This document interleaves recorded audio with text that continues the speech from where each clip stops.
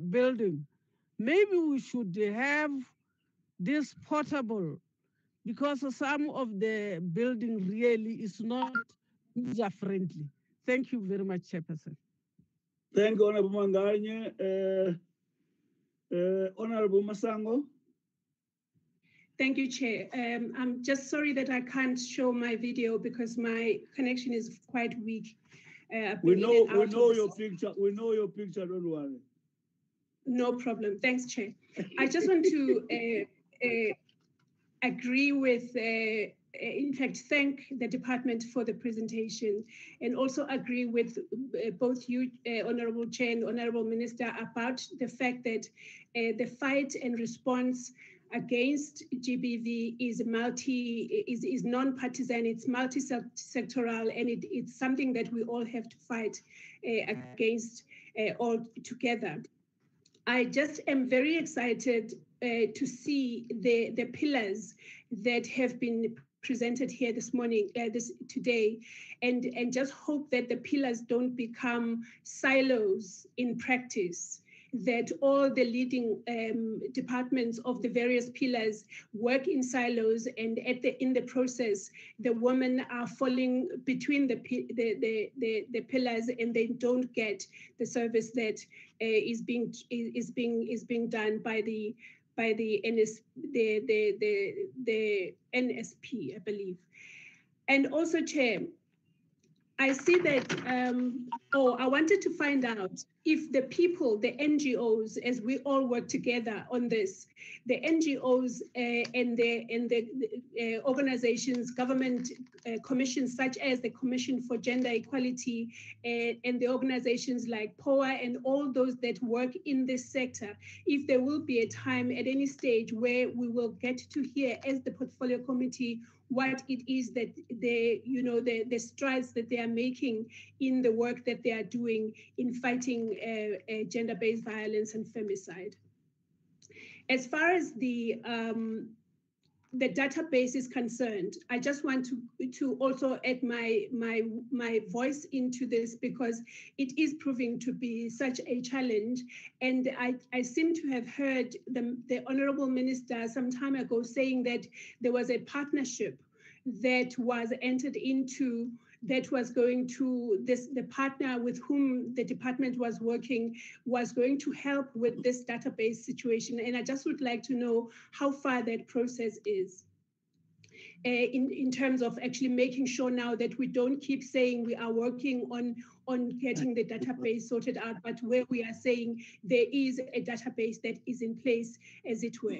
As far as the work that is being done, the very amazing work that is being done by the command center, in just also confirming that one would like to know that there is some aftercare mechanism of sorts, that these women are not just phoning on the day and are referred, but that there is some kind of knowing whether they're out of that situation or they are working to get out of the situation in the process.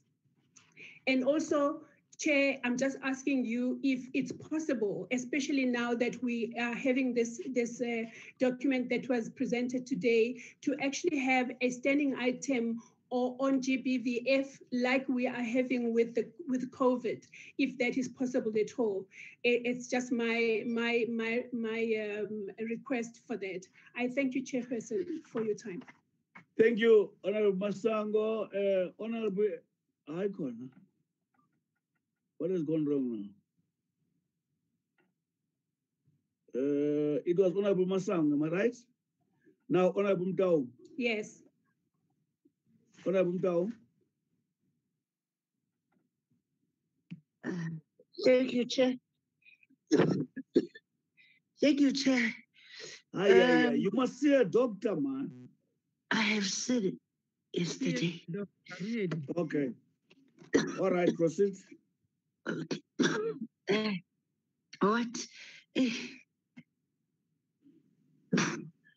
What were the contributions? This one, I think, Member Ngwenya touched on it.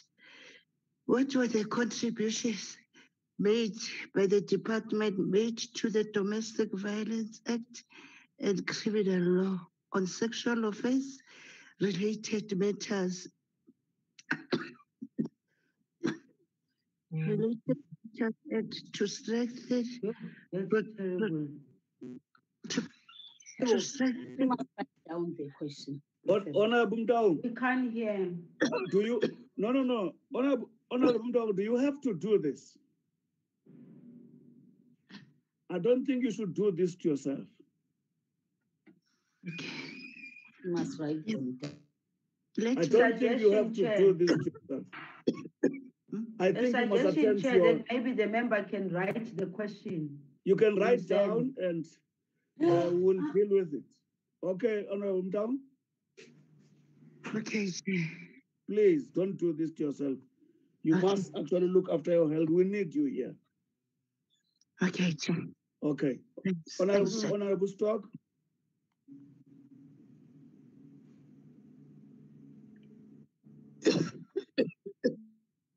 Honorable Stock.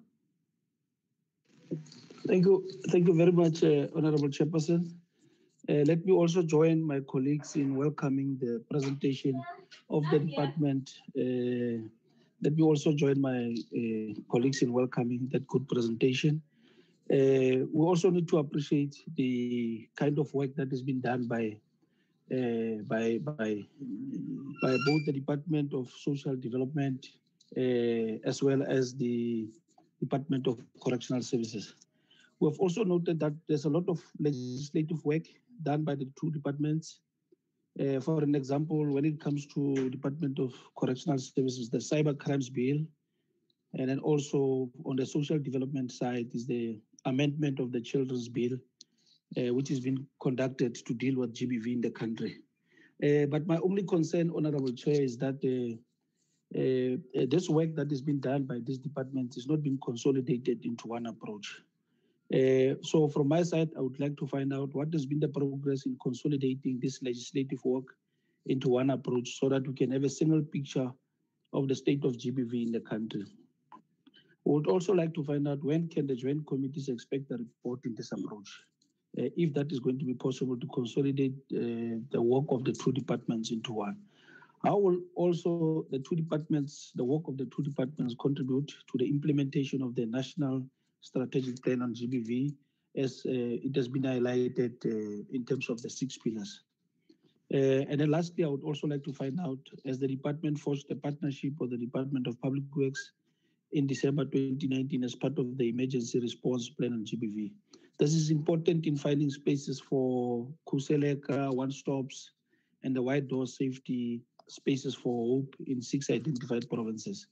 So it's also important that the department takes us into confidence about the progress in terms of this partnership. And then also, as the process of formalizing the memorandum of understanding been finalized, and then what is the contents of that memorandum of understanding if it is there? And then also in relation to the 6 provinces that have been identified, when will the remainder of the 3 provinces receive spaces for their own Kuseleka centers in the wide door safe spaces? Thank you very much, Honorable Chair. Thanks. Thank you, Honorable Stock. Can I come to the department? You've got strictly 15 minutes, otherwise time is bad. Maybe, let's say up to quarter. Chairperson. Chairperson. How did I miss you? Chairperson. How did I miss you? Okay. You were, no, Honorable Bilangolu. Yes. You appeared here. I don't know who removed you. Tell that person to bring me back. Okay, speak now. And also Mvana, Chair. But you were not here, Honorable Vanna. No, thank you very much, Honorable Chair, and good morning to the Minister, Deputy Minister, and everybody else in this meeting. In acknowledging the research that has been conducted on the impact of the GBV helpline, which depicts a picture of GBV victims who aren't willing to open cases and who experience a high level of post-traumatic stress, how does the National Strategic Plan on GBV advocate for the addressing of these challenges? Secondly, Chair, what has the research study gathered from the GBV helpline revealed in terms of the state of GBV in the country? And again, how has this research contributed to the intervention provided by the department in addressing GBV? How has it contributed to the input made by the department in the National Strategic Plan on GBVF? Lastly, Chairperson, I just want to check from the department if sometimes one way or the other, if they do get the report from the justice system on how all the GBV cases are being handled across the country. Thank you very much, Chair. Oh, thank you very much. Honorable Mvana? Thanks, Chair. Mine are similar to the ones of Honorable Vilankulu, but I'm interested to get the information in terms of out of the revised budget adjustment vote, has the department ensured that its targets are in line with National Strategic Plan? The last one, I think she has asked about the challenges that the department is encountering out of the budget that we have. Then I would like to get the solution of those challenges that they are experiencing or encountering. Thanks, Chair. Thank you, Honorable Mvana. I know the minister expressed a genuine worry about the time we give to responses. I'll take a risk and say, can you take up until 10 to, Minister?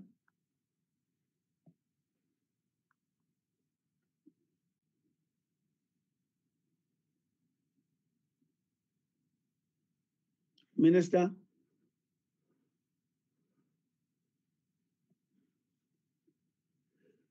Are we still together?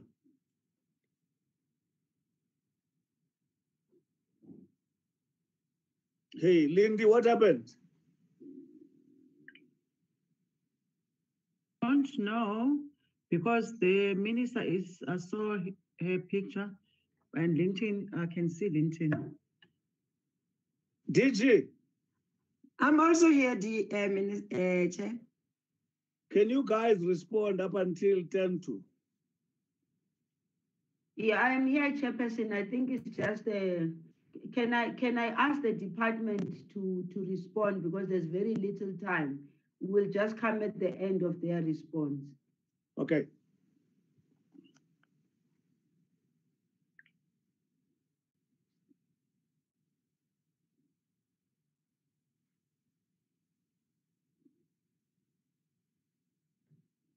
I think LinkedIn didn't unmute. We cannot hear. Unmute through you, Chair. Yes. Linton, where are you? I can see him, he's talking, but we can't hear him. Linton! Can somebody pinch him or phone him, do whatever? No, Chairperson, I can see him. He's on the screen, but I'm not sure what's happening to his Is he aware that we can't hear him? Because now I can't even see him. I can see him. I can see his gesturing and moving and talking. Oh, by but the way, we can't hear him. You are using a different device. That's why you're saying it. But the point I'm making is that I can't hear him at least. Can somebody respond? IT to do something. Can the team take over those? Can you hear me now, Chair? Yes, we can hear you. What was going on? Hey.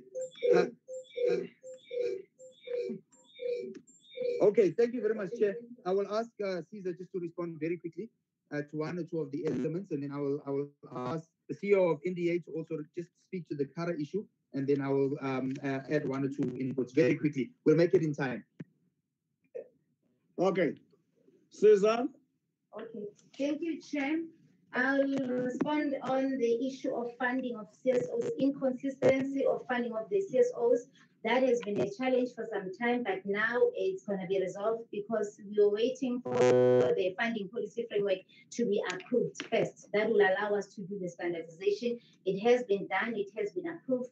It's a question of now seeking more funding to make sure that we also have adequate funding to fund, because we're no longer going to fund we are going to fund per program rather than an item or the way we used to fund. So that issue is going to be resolved. The issue on the stats, yes, of course, it is a challenge, the stats at the stage that we've got data, we don't have an electronic database system. That was the problem, but now the problem is resolved because we've got an IJS program, intersectoral justice system program that we are benefiting from. They're assisting us to put the systems in place.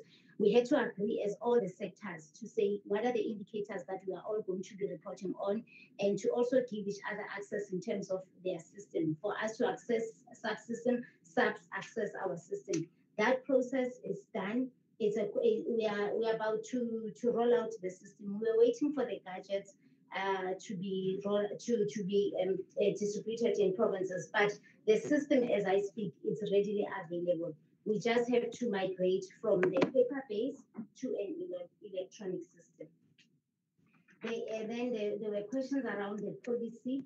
Yes, we have developed the policy. We are developing the policy on psychosocial services. The intention of the policy is to address the provision of psychosocial services, not to deal with the social workers as the people that are doing that. But the policy is there to regulate the space, because currently we don't have a policy that regulates the space of how to provide psychosocial services. And we've got a lot of players within the space, and because the space is not regulated, it becomes messy. For instance, we've got abafundisi who are providing trauma counseling. We've got healers who are providing trauma counseling. We've got volunteers who are providing trauma counseling. We've got professionals, social workers, psychologists who are providing trauma counseling. But there is no framework that guides how this activity must be done. So we needed the policy to deal with that space so that we know who are the players, who does what, and who gives over to who. So that's what that's the intention of the policy. The other issue is there was a question around the intersectoral shelter policy to the timelines. It is a target that is on our APP. We are chasing that target. We are going to achieve it in this financial year, and we are on track with it. The question on the command center, I think for command center, we appreciate the inputs, we'll add those elements, because the command center, the way it was conceptualized, it was just a phone-in service where we'll provide the counseling services immediately. Thereafter, if a person needs follow-ups or more sessions, we then refer to a service that is available at a local level. But I hear what members are saying. We will see how we build the system to make sure that we do follow-ups. We can actually track a victim and say what transpired after a victim has accessed services from us. Yeah, that's the last one is on the Kuselekas. It must be the last one, Caesar. Yes, the Kuselekas, the question was around what about the 3 Kuselekas? Why are they not here? Because we only refer to 6. The 3, they already have the Kuselekas. We've got Kuselekas in Limpopo, Northwest and Eastern Cape. The 6 provinces that do not have Kuselekas, those are the ones that we are currently targeting, and we are working with Public Works to ensure that they do have their own Kuselekas at the end of the year. Thank you. Thanks, Chair. Maybe just 3 things, Chair, from my side. One, there's been a lot of comments this morning or this afternoon around data from the gender-based command center. Let me just indicate that we've now moved to a new premises, which is much bigger, and we'll be able to accommodate a little bit more of our staff. And what we want to do is we want to have a command center in the true sense of a command center, with big screens that you're able to tell what's happening across the country in real-time data.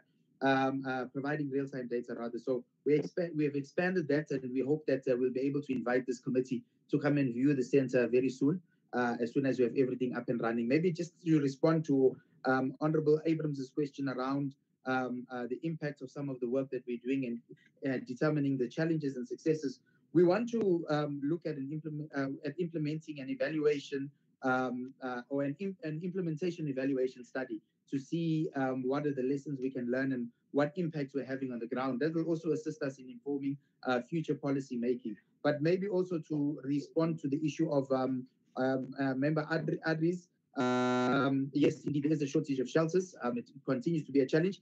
We've highlighted on slide number 10 some of the districts, which include some of the rural areas that we have shelters in. And maybe in terms of Honorable Van der Merwe's question around the Eastern Cape.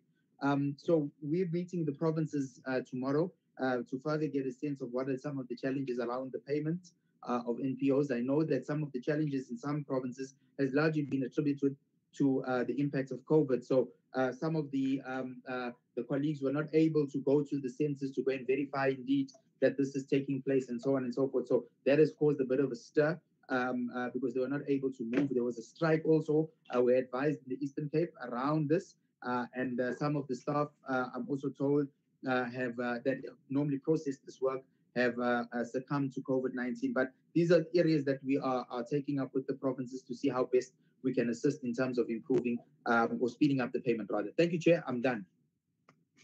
Is the department done? I would then ask the Minister and the Deputy Minister, but maybe the CEO, sorry, the Deputy Minister first, then the Minister. But I think the CEO may want to talk to the CARA funding. Just the amount to confirm the exact amounts. That's it. You've got many CEOs. Which CEO?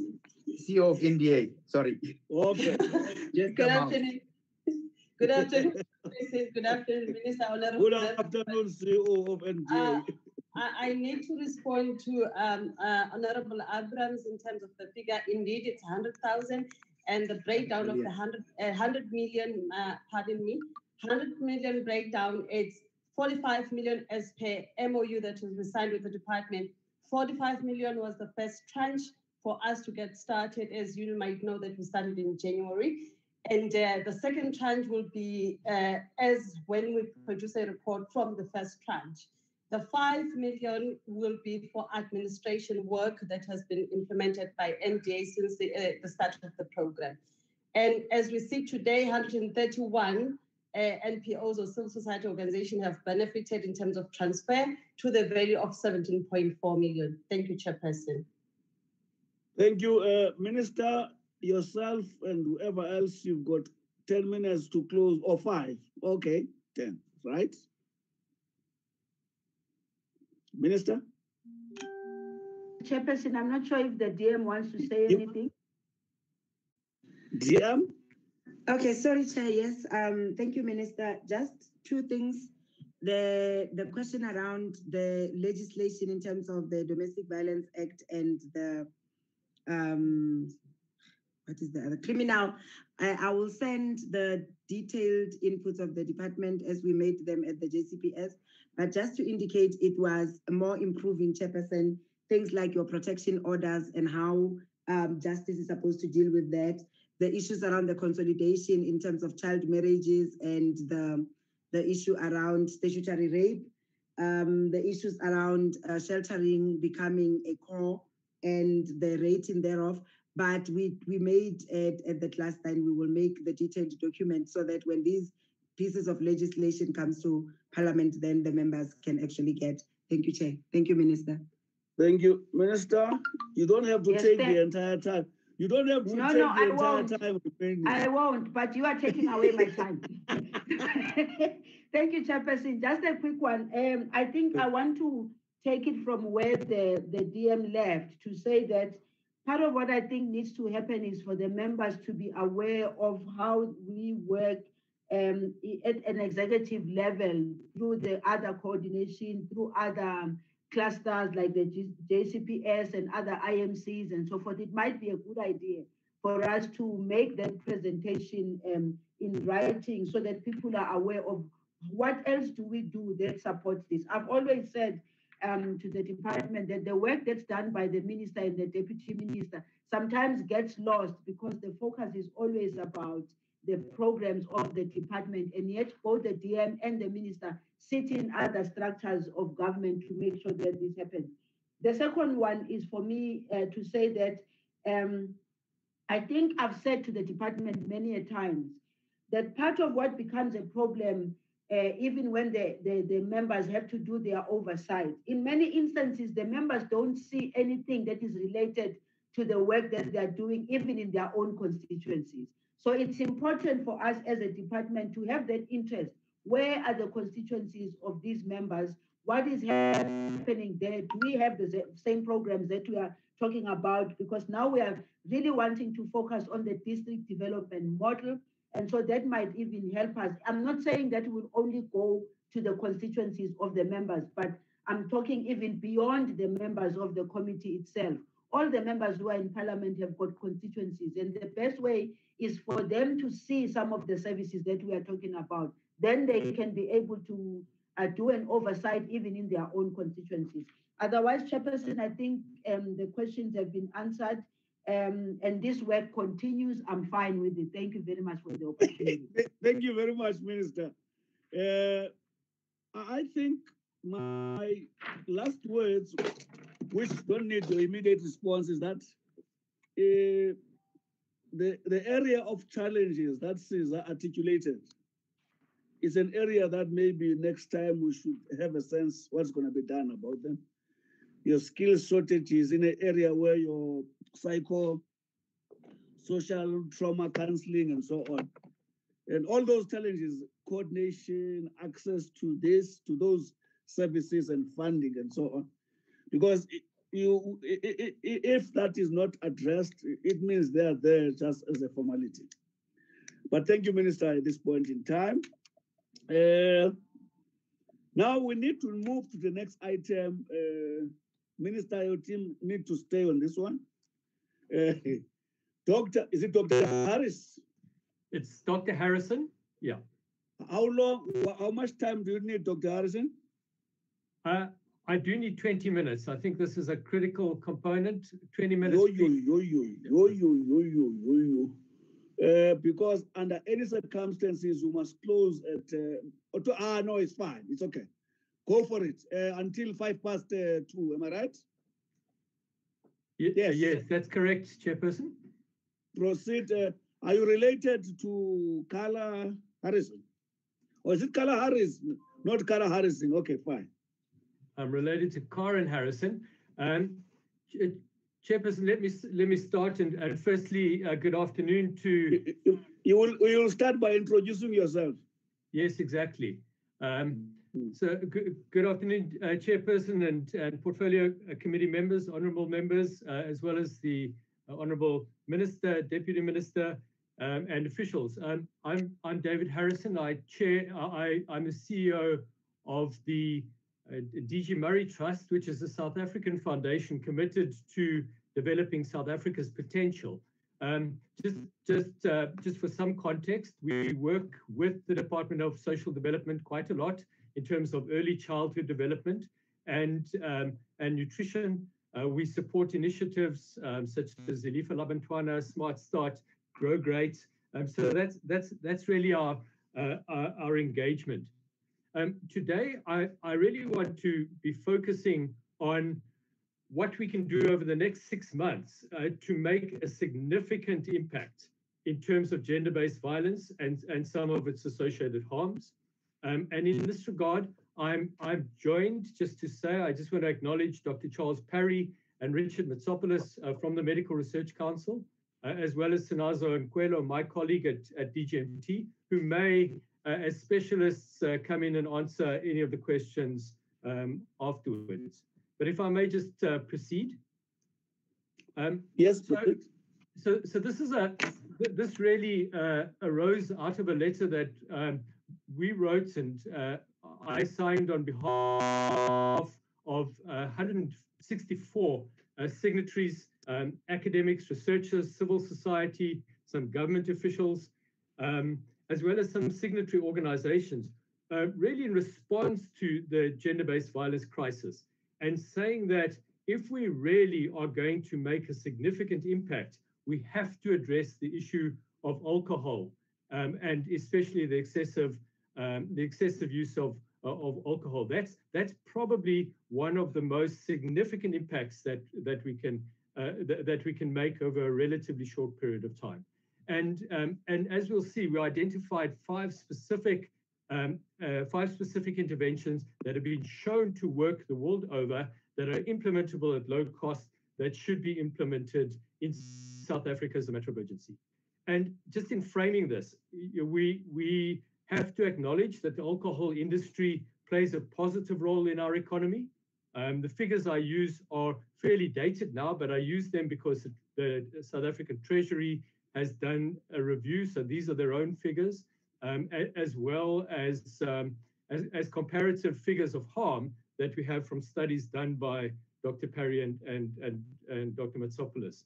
So let's acknowledge right away that alcohol has an economic benefit, but it's absolutely crucial, and this is what we're talking about today, that we understand that this is a calculus, that there are benefits, that there are very significant costs that have to be addressed. And we're talking here today about gender-based violence, and let's just be specific there. The studies that have done show that alcohol is a factor in at least 40% of rapes. In terms of the reports of perpetrators who've been caught, about 40% of them say that alcohol played a factor. When we have a look at femicide, women who have died and at post-mortem, alcohol in the blood was a factor in 61% of cases. So a very, very fundamental exacerbator of or aggravator of gender-based violence. Gender-based violence is about men, how they act, what they think, what they do. It's about power, but it is severely aggravated by alcohol. And if we're going to prevent and start to reduce the rate of violence, reduce the incidence of violence against women, we have to get to grips with this. Obviously, this is not only about gender-based violence. Alcohol is a major cause of excess mortality in South Africa. 60,000 deaths a year. That's about 1.5 times that of COVID. Obviously, we know the relationship between traffic accidents and fetal alcohol spectrum disorder as well. So as the committee tries to develop an approach to handle this, it's really important that we don't sort of get stuck in a very sort of polarized relationship between those arguing for the benefits and those arguing for the costs. We've got to understand and weigh up the benefits and the costs. And studies that have looked at the economic benefit versus the cost show that if you just look at tax revenue as versus the direct cost to the fiscus of alcohol harm, you could say that in fact the net benefit is a positive one. If you start to look at the other spin-offs, the employment, tourism, and other spin-offs, and you add up on the other side the cost of loss of earnings, you could say, okay, we're more or less still heading in the right direction. Benefits outweigh costs.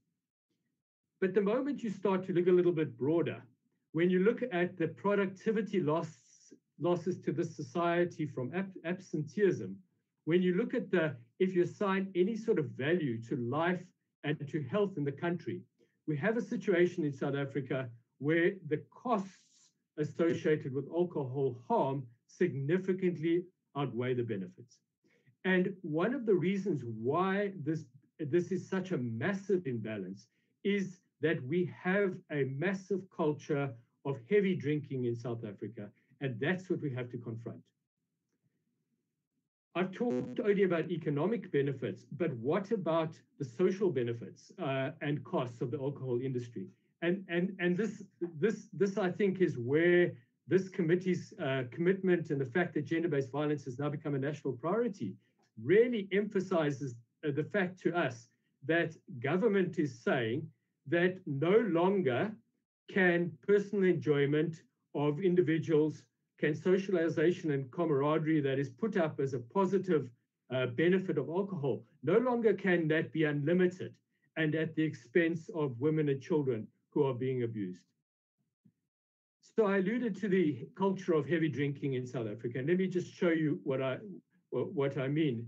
If you look at the middle column, which is the per capita consumption per drinker of pure alcohol in South Africa, and you see that the average drinker in South Africa drinks 5 units a day, or twice as much alcohol, pure alcohol, as the world average, and about 1.5 times the rest of Africa. We have a problem that is as bad as Russia, as bad as Belarus. And sadly, if you have a look at the age breakdown, the percentage of those who drink who say they've drunk more than 5 drinks in the last month, look how severely biased it is towards younger people. 85% of our young boys and men saying that they're already becoming acculturated, they're already heavy drinkers. And so we really need to get to grips with the problem of binge drinking, of heavy drinking in South Africa, and understand why. And I don't have to tell you how deeply steeped this is in the history of South Africa.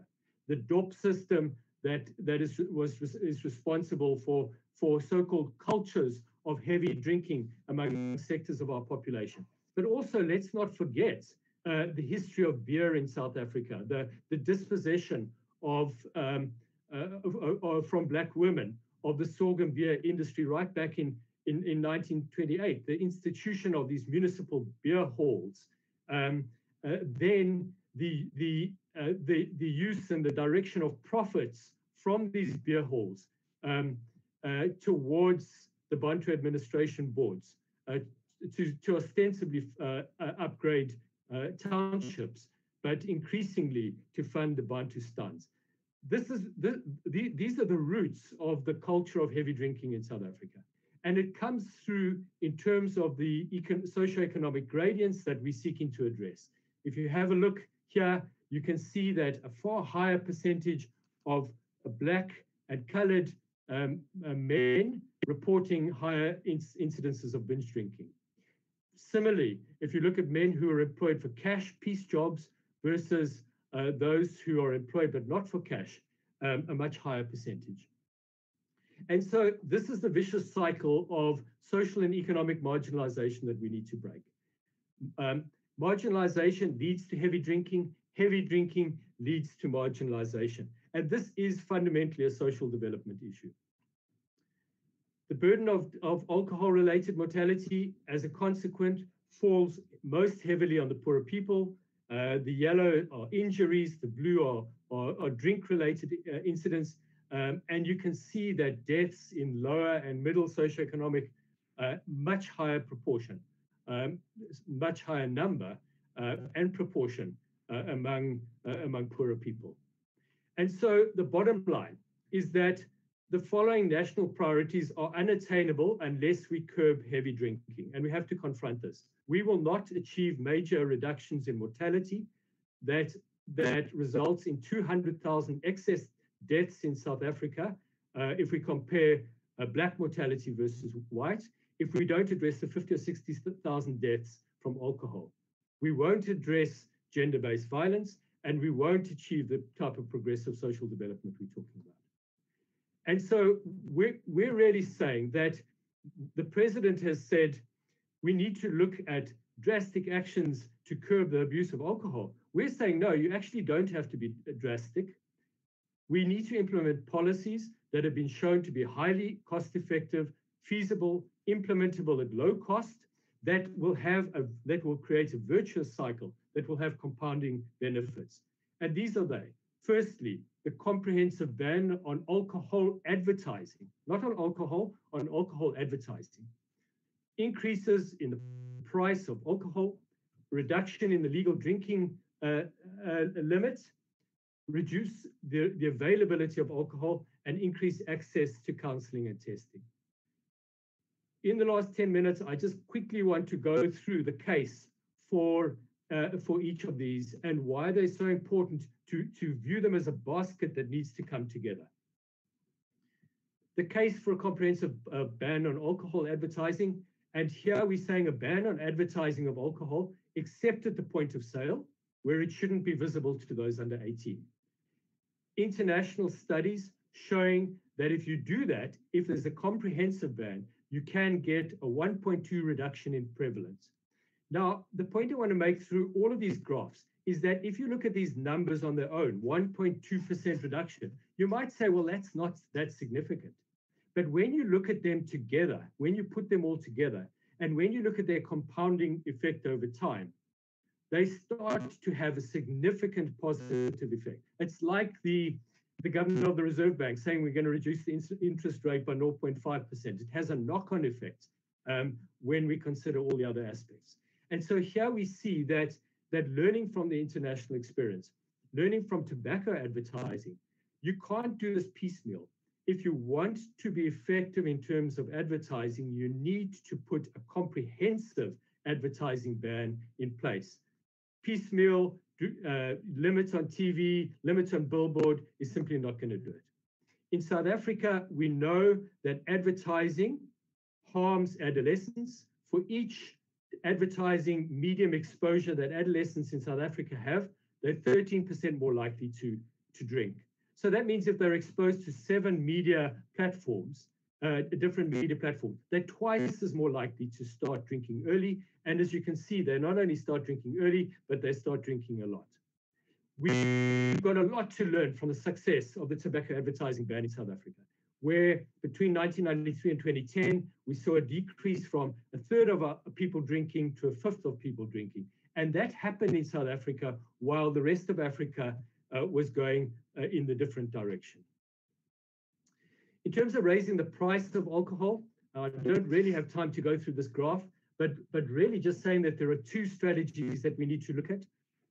The excise price of alcohol in South Africa is in real terms now lower, much lower than it was in the 60s and 70s. The excise price on tobacco has gone up, but excise prices for alcohol have not gone up to the same extent. So we have to push up those excise prices.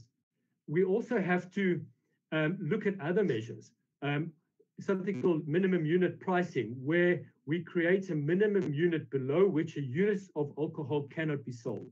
Because as we'll see in South Africa, there's price differentiation so that the poorer communities are actually sold alcohol at a cheaper price. That's not on. When we look at the price elasticity of demand, in other words, if you increase the price of alcohol by 10%, what percentage reduction do you see in alcohol consumption? Overall, we see about a minus 0.5 price elasticity of demand. In other words, lifting the price by 10% reduces alcohol consumption by 5%. So we have to find a way of using pricing as a way of reducing alcohol consumption, and as we know, that it will have the biggest effect on heavy drinkers. So the second is to raise the price of alcohol. In South Africa, heavy drinkers in South Africa, as I say, are paying 5 times less per standard drink than moderate drinkers, and introducing a minimum unit price will have the greatest effect on heavy and binge drinkers. So we need to do both. Look at that beer there. You can see that the big carton, the 1 liter carton, the 750 ml, is sold at a lower unit price per alcohol than the smaller units. This encourages heavy drinking. I'm not going to talk much now about the reduction in the legal limits of drinking and driving. There's a very, very strong case to be made for that. Another crucial area is reducing the availability of alcohol, and really 3 ways of doing that. One is to reduce the density of liquor outlets. Second is to reduce trading hours. And the third is to stop these big containers, 1 liter bottles of beer, 5 liter bottles of wine. And we know that by reducing this availability can have a very significant reduction in alcohol consumption. Finally, and we've spoken about this, and we've heard from the department as well, we know that counseling, brief interventions, both for pregnant women, can reduce fetal alcohol, and for younger people as well, putting in place therapeutic responses, counseling is absolutely vital to begin to break the cycle. So my last two slides, what I've shown you are 5 best buys that the World Health Organization says are the most significant and influential ways, when put together, of starting to reduce alcohol that will reduce gender-based violence. This requires an intergovernmental, interdepartmental strategy to put it all together. And I would argue that the Department of Social Development is the key department that should be convening a task team to actually reduce alcohol because of the cycle of marginalization, heavy drinking that we need to break. Then there's some current legislation that needs to be attended to. The Control of Marketing of Alcohol Beverages Bill, I don't need to tell you, that's been around for since 2013, never released for public comment. We have to understand what it says in terms of advertising. The Liquor Products Amendment Bill, again, some key elements to it. The limits on the advertising, the increase in the legal drinking age from 18 to 21, which is so crucial because the brain is developing as a teenager between 18 and 21, and our children are frying their brains by drinking so much alcohol. And then prohibition on liquor outlets. And then obviously the road traffic bill as well. These need to come to the table urgently as a matter of urgency in reducing gender-based violence, in addition to some of the other ills that we have in our country. So let's make some good come out of COVID. There's been this natural experiment that's shown up the harms of alcohol.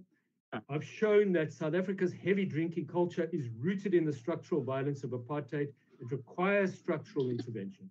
What's not going to work, as we've seen, is a total ban on alcohol simply because it can't be sustained. Illegal industries will boom.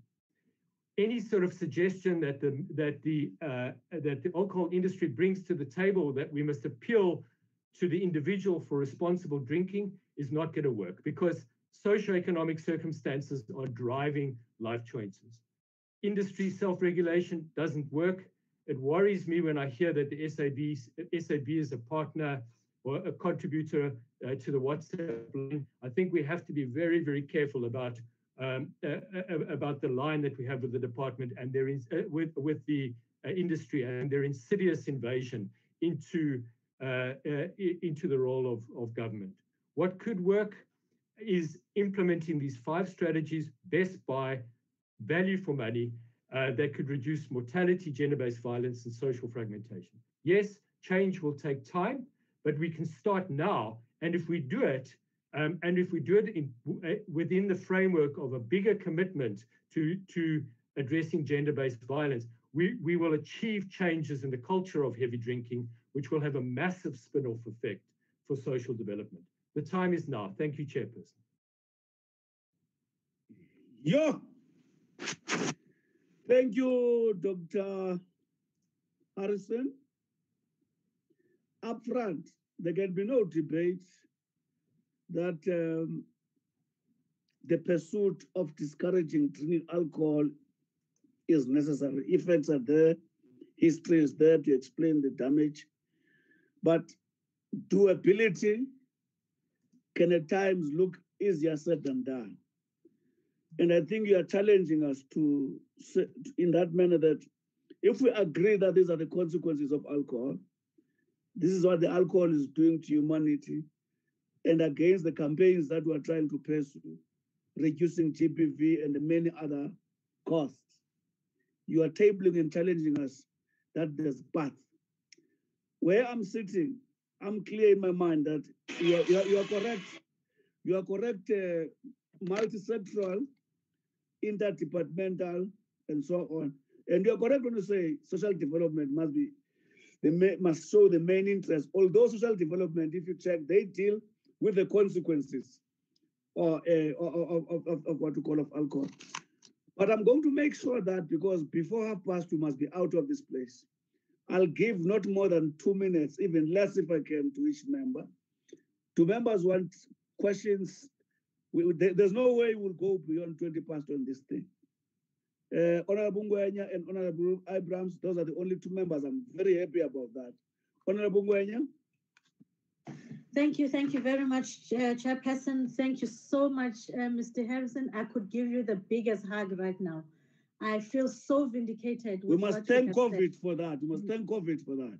So I am very grateful for your presentation. I hope the government listens, and I hope DSD takes up the challenge, do whatever they can to help in this. My main concern is that when I'm looking at your stats, is that with males, 15-year-olds already are involved in drinking, heavy drinking, 20-year-olds. So it is true that this is killing our youth. And it is important that we make sure that even the bill that is on the parliament now of making sure that we ban the advertising, we should do that and make sure that advertising of alcohol, because it entices our youth. So we need to make sure that that's happened. So thank you very much, David.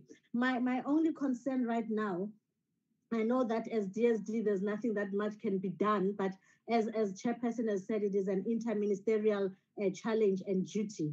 What really concerns me is the fact that there is of alcohol in our township. Every second street in our township has taverns and shebins.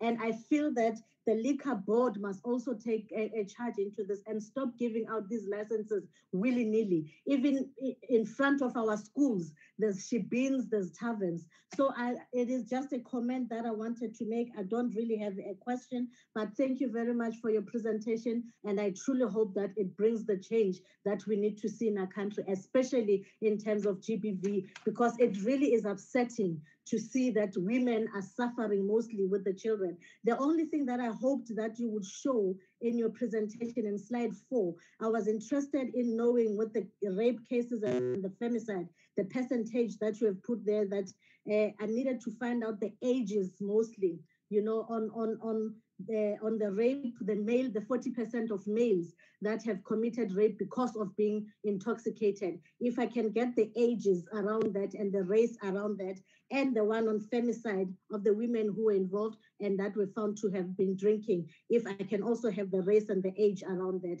Thank you very much, Chair. Thank you so much, David. Honorable Abraham.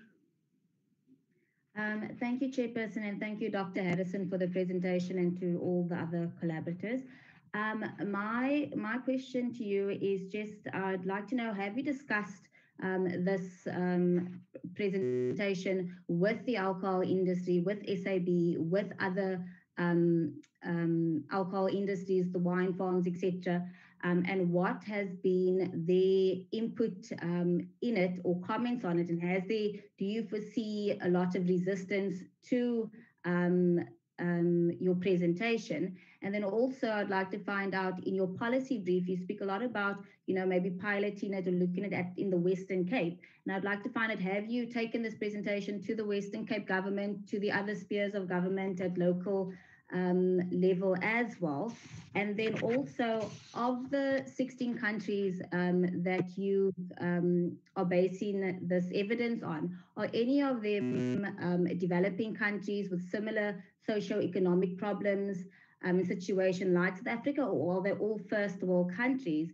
And then also, hypothetically speaking, if we could implement this MUP tomorrow, can your research tell us how long before, will it be months, will it be years before we see some positive impact from this presentation? And now I understand that this is just the one aspect, and that, you know, it's a multiple whole of government approach to this problem that we're in. But then I also want to find out from you, once again, a hypothetical question: if we increase the cost of alcohol and it's still not working, then we increase it again and we increase it again until we actually get the desired results we're looking for, are we not then completely sidelining a group of South Africans who then just basically won't be able to afford to buy alcohol? And how are we going to, you know, mitigate against that?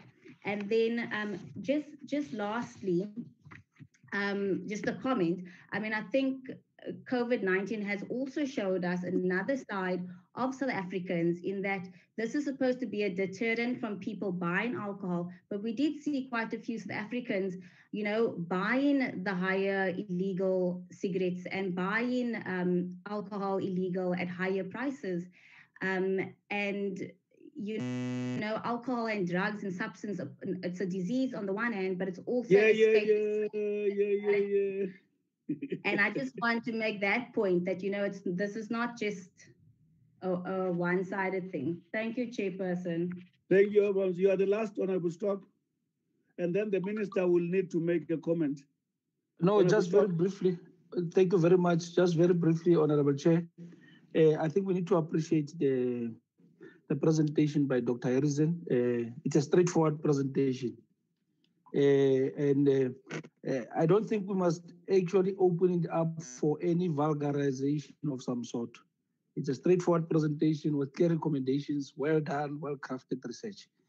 And I think we must be able to appreciate it and say, these are some of the solutions that we need for our government moving forward. And we really appreciate that. And I don't think we must, at the risk of sounding a bit irrelevant, Honorable Chairperson, let's not play politics about some of the solutions which have been presented to our people. Thank you very much. Thanks. Honorable Minister.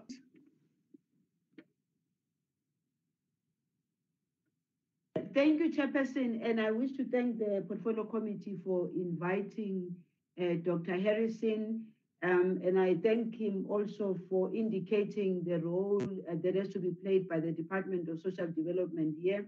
And I fully agree that the state at which we are in terms of consumption of alcohol and what it does is untenable now. And this is the time for us to seriously do something about it. I agree with the previous members who spoke about it. And I think that the Department of Social Development has to have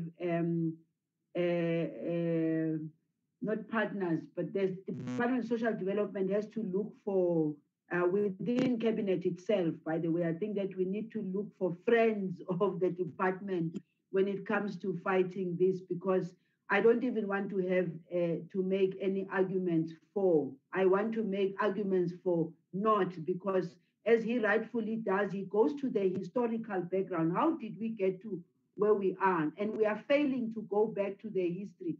And I don't think that we should be a nation that is actually proud of how much we are drinking, how much, and I know that there's got to be the balance, as some others say, the economy and all that. But right now in this, and Honorable, when you're speaking about what is happening in the townships, every street, and how many of these shebeens and all that you have, the pride of men, thinking that when they are drunk and they go home and the following day they wake up in the morning, both men and women, and they gloat about how much they were drinking, they gloat about how they don't know how they got to this point and that point.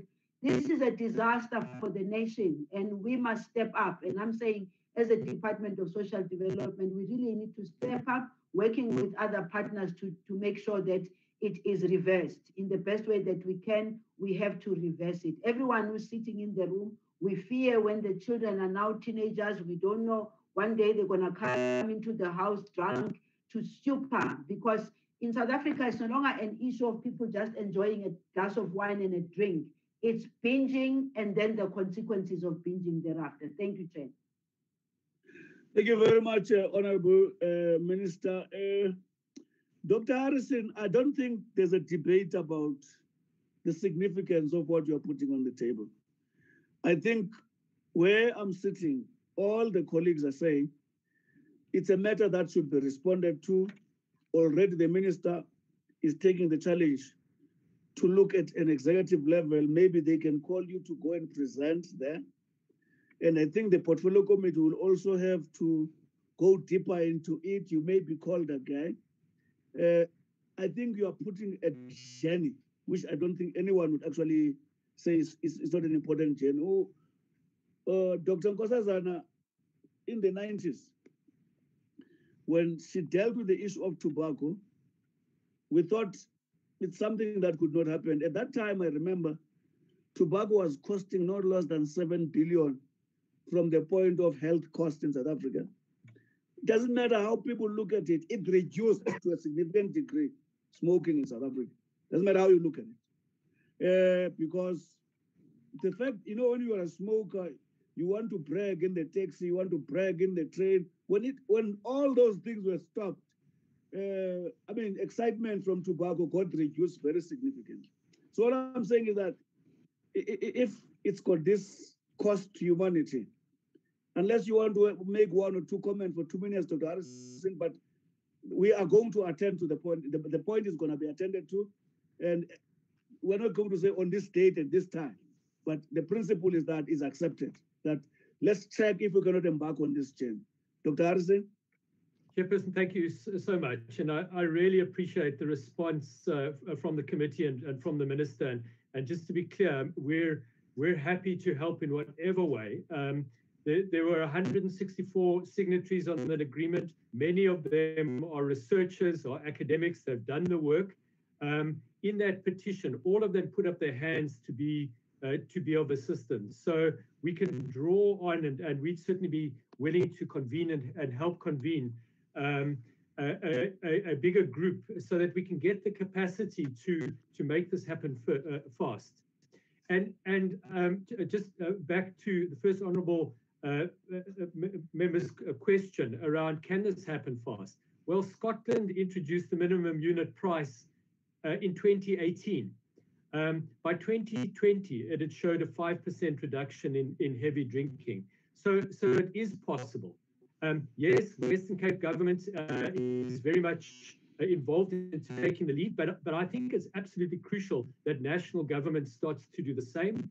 And no, we haven't approached the liquor industry yet, because I think it's very, very important that government and academics and researchers first have a very clear strategy before they start embarking with the sector.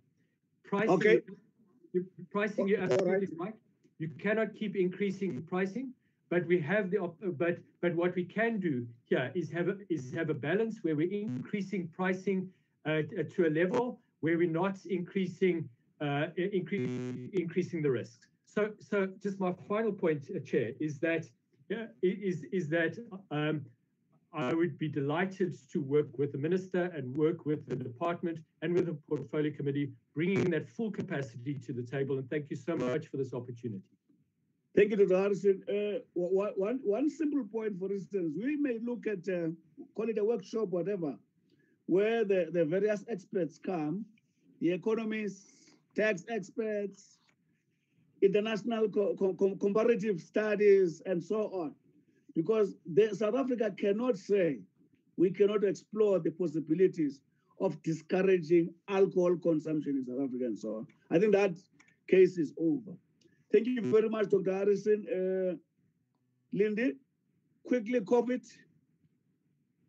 We're not going to discuss it. We just need, because we don't have time now.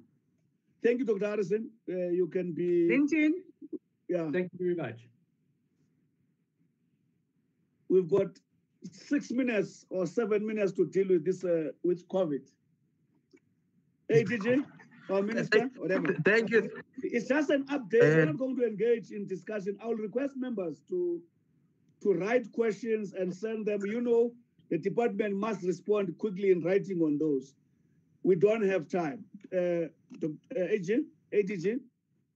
Thank you very much, Chair. I'm trying to quickly share this. It's not allowing me to. Oh, there we go. Thanks, Chair. We will just speak to the issues. Of course, we are now on level 2, and with level 2, we are looking at a number of other areas that we can consider reducing some restrictions on. I'm not sure if you can see the presentation now, Chairperson. Yes, but enlarge, please. Oh, the size of the Okay, so really the intention. You can't enlarge. I can, Chair. When I say there enlarge, I don't mean the print. I mean the size of the what you call. Oh, that's Nancy. Okay, yeah. Nancy, thanks. No, thanks. Very quickly, we are at level 2, of course, as you know, and basically what we're doing is we're encouraging the sector, and we continue to engage with them on a regular basis to ensure that because we're on level 2, the risk of infection still remain and they're still prevalent. And so we are saying to them that they must not let their guards down. It's fundamental. You'd recall, Chair, during the Spanish flu, that the majority of people who died between the second and the third wave. So we are saying the first wave is gone. We're heading to the second and the third wave, and our sector must ensure that they're not letting their guard down. We're benchmarking, of course, with a number of other countries to see the best practices, and we're looking at Brazil, USA, Russia, Botswana, and 1 or 2 other countries just to get a sense on what they're doing in that area. We're improving our communication robustly so that the sector understands the impact of what's happening at level 2. And of course, the way in which this works, Chair, we get guidance from COCTA in terms of the areas that will be restricted or not restricted at various levels, and then we work that. So our directions are still to come, and they're to come after now that COCTA released their regulations on Monday. We're working on seeing how best we can manage that. I'll get to that very shortly. But just also we're engaging the sector and other relevant stakeholders before finalizing these directions accordingly.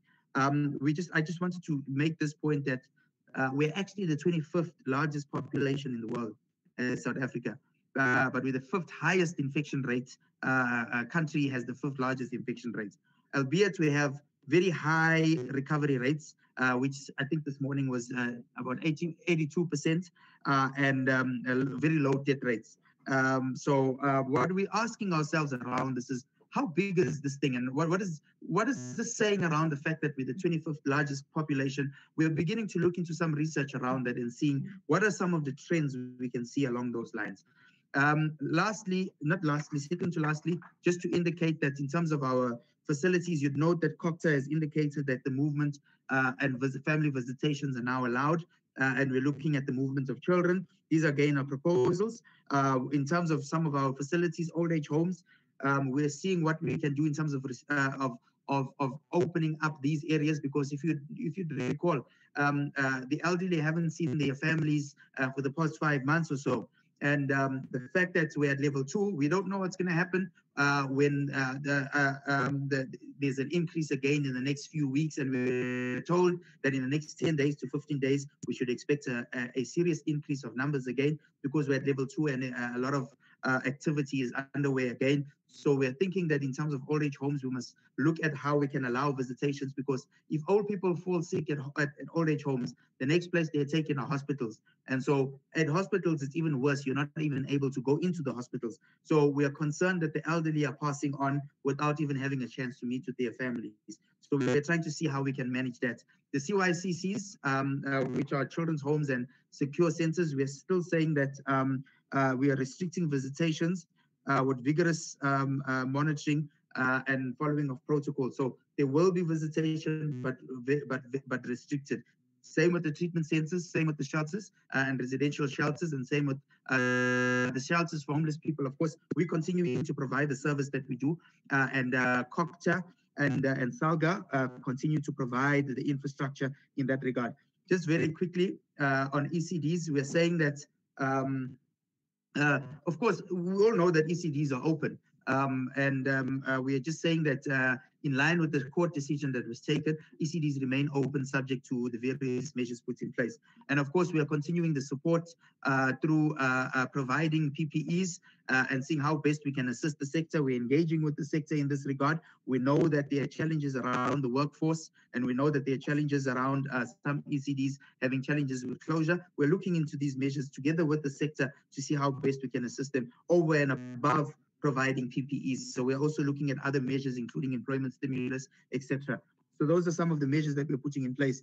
You know, Chair, the biggest challenge we have with ECDs is that you have just over now, I believe that what we're beginning to hear more and more is that the unregistered ECDs are just above 40,000. So at first we thought it's 33 to 35,000 or so, but it's actually between the range of 40,000 and possibly 50,000 ECDs that are not registered. So we're saying we're ramping up our Banga Sali program to the next phase, which is to massify the registration of ECDs. And then we're also saying that, of course, we've provided guidelines and SOPs which serve as a guide to ECDs in terms of how they should manage screening, how they should manage play areas, and how they should engage in terms of the changing some level of what do you call this? What do you call it?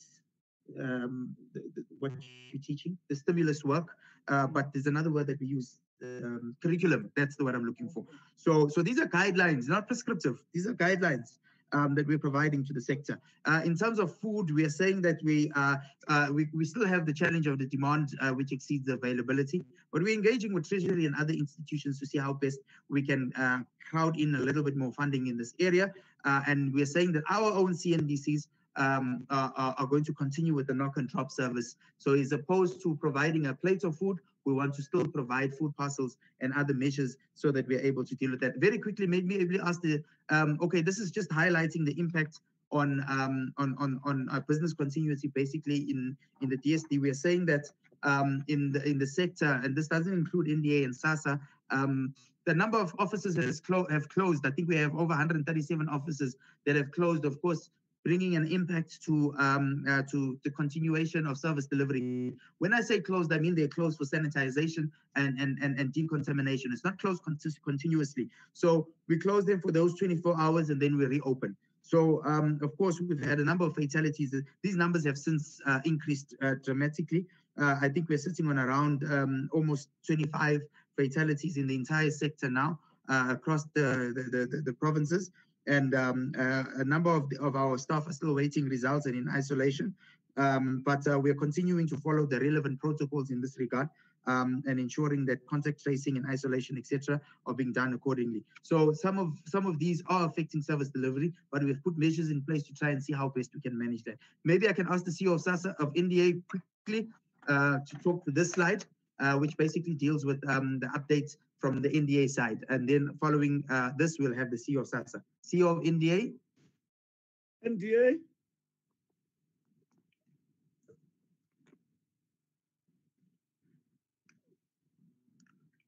Chair, with your guidance, can we take the CEO of SASSA first and then come back to the NDA? Okay, SASSA. What happened to the NDA? They disappeared. I think Baseko on the chair. Thank you very much, DG. Honorable members, Chairman. I thought rather than just talk to the issue of the payments, it's important to highlight the number of hours that we've lost and the impact on our offices. We have had quite a number of fatalities in our space, particularly in terms of deaths. They've increased from the 11 deaths we had last week. We are now sitting at 13 deaths. So it is beginning to impact in our space and making sure that all the places for servicing people continue to be open. But the comforting issue is the fact that the recoveries are quite high, particularly in the Eastern Cape, where the bulk of the fatalities have actually happened. We've had 102 people actually recovering, even though the confirmed cases are 139. So that is showing a good signs. The other challenging issue to manage is just the panic when people know that somebody is positive, and to make sure that we all encourage our people to keep calm and make sure that work still does happen. And for us to continue to make sure that we create opportunities for us to be able to enable people to work offline, yet in some instances, like in your supply chain environment, it becomes a challenge because it's impacted by the laws and regulations that say people should actually use paper. And we don't want to be found to be wanting when it comes to audit time. So on the issue of the payment, we've just recently gone through our next cycle of payment, and that went through okay, except for instances with regards to the persons with disabilities who fell off from the track because we were waiting for the directions to be re-signed. They've been re-signed and they will be brought back onto the cycle for them to continue to get paid going forward. We continue to engage with labor because there's concern about us opening up for persons with disabilities for us to phase it in for them to begin to come to our offices so that they can be able to get the service. The doctors are comfortable to come back. In instances where we use the health facilities, it's becoming quite a huge challenge in terms of us being able to get that support. But I thought it was important, rather than talk to the payment numbers, just to indicate what the impact of COVID is in our different infrastructures, and we'll provide the report in terms of where we are with payment. Thank you, Chair. Has NDA resurfaced? Oh, okay. Yeah, let me, CEO of NDA. I'm sorry. Let me try and talk to the. Let me try. Oh, I could have spoken to them because I'm aware of them. Very briefly, we continue with our volunteer program, and we're trying to find ways to increase the numbers. As I indicated before, these are our foot soldiers on the ground, and they're really assisting us across the country. The other day we were trying to. In fact, I was in a mall, and there was a whole lot of people at a SASSA office. And I tried to engage with our people to see how we can extend our volunteers to also try and assist in terms of queue management there, because the lines are really increasing at post offices. We're also talking to the post office in this regard to try and see how they can assist us. Just an update on CARA funds. I think we've paid just over, if I'm not mistaken, I think it's over 17 million rand last week, 17.5 million rand, if not 100, how much is it? I think it's 17.5 million rand that we paid in 1 week last week, and we have paid 131 CSOs, and we're continuing to make the payments in this regard, so that they're able to do their work around assisting us in the GBV sector. I must highlight that we were given 12 months to do this project since January. We are on month number 8 now, and we've already paid a significant amount of CSOs. We're continuing to do this, and we think that we can actually do much more. But what we're doing is, because the money we have is not enough, we're also talking to other institutions, Solidarity and 1 or 2 others, to see how we can build up more money so that we are able to further support the sector in this regard. As you know, the fiscus is extremely strained, and we're talking to other institutions to work with in this regard. Just on office rationalization, we are saying the money that we would have spent for rent at a number of our offices in various provinces, we're now beginning to redirect that money to see how best we can assist the sector, because we are saving that money. What we're doing in the majority of the provinces is that within DSD offices, we're trying to see where we can bring in some of our staff. Instead of paying rent for NDA offices, we're saying perhaps they can be housed in some of the DSD provincial and regional offices. So that's helping us in terms of saving money there. Yeah, and in terms of business continuity, I think we continue at the NDA. We're also working a hybrid model where some colleagues are working from home and some are working from the office, and they rotate regularly. Of course, there has been 1 or 2 infections, and we continue to follow the relevant protocols in this regard. Now that we're at level 2, we're trying to get guidance from TPSA in terms of what do we do around staff. Of course, those with comorbidities and those over 60 continue to work from home. Thank you, Chair. Let me leave it at that. Minister, do you want to say anything, 1 or 2, and before we close? Thank you, Chairperson. I think it's all covered. I think that there are just, if members have got other issues that might be relating to COVID-19 and what maybe they come across, and we open for that kind of engagement, because unfortunately, I think the manner in which we're presenting now, we had very little time. So we're not able to go further, and the members are not even able to engage with what we have presented here. So my request is that if in case there are other things that members want are critical of what is being presented here, they can just send us through your office, Chairperson, in case they want other issues to be clarified. I think the request I'm going to ask, we've got no permission to go up to 3 o'clock. You have to get that permission. And I want to say to the members, can they write their questions? Can we make sure that ADG by the sunset tomorrow, the responses will have been circulated? Yeah, I think that's fine, Chairperson, because it would also give, even when we come to the next meeting, if in case we feel there are things that we need to report, because this is a standing item now. Every time we have the meeting, we'll have to, if there are issues that we didn't cover now because of time, we can respond to that. If they were not adequately answered, we can deal with them in the next meeting. Thank you, Chair. Thank you, Minister. But the one point I want to hammer on, DG, is that we don't have to remind the department that this is a standing item. That's why that 48-hour is so critical. Just you circulate the document, because we reduce the time of your presentation. We take time more on engagement, and it makes us use the time in a more fruitful way than the other way. Lindy, not Magam. I was about to say, yo. Thank you, Chair. Ms. Ntabo. Anything else? No, Chair, we've concluded the agenda for the day. Thank you. Thank you very much, honorable members, for that cooperation as usual. I'll always love you, and we'll work together in this fashion.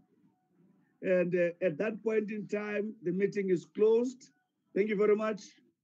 Have a good day in Parliament. Viva Madiba, viva. Thank you. Thank you.